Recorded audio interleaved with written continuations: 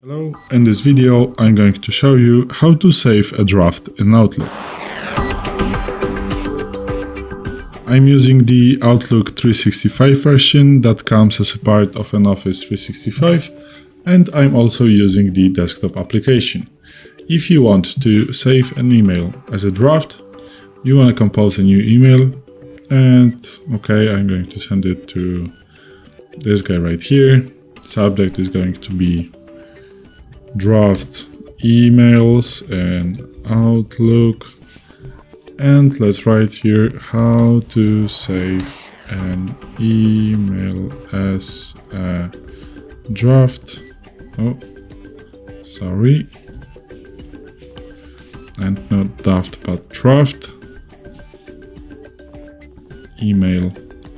Okay, in Outlook. So,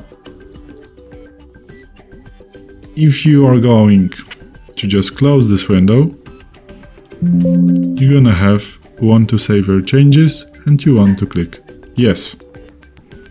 And right now you're going to have it in a draft. So once you open it, you can return to writing the email where you have ended. Also, you can click on a file, then click save, and this is also going to be in a draft.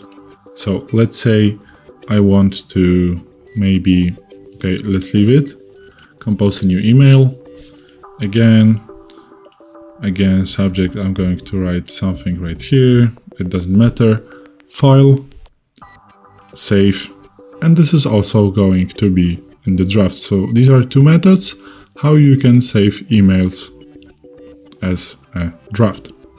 So this is it. Thanks for watching. I hope this video helped you.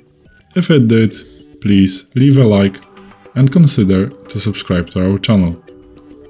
Bye.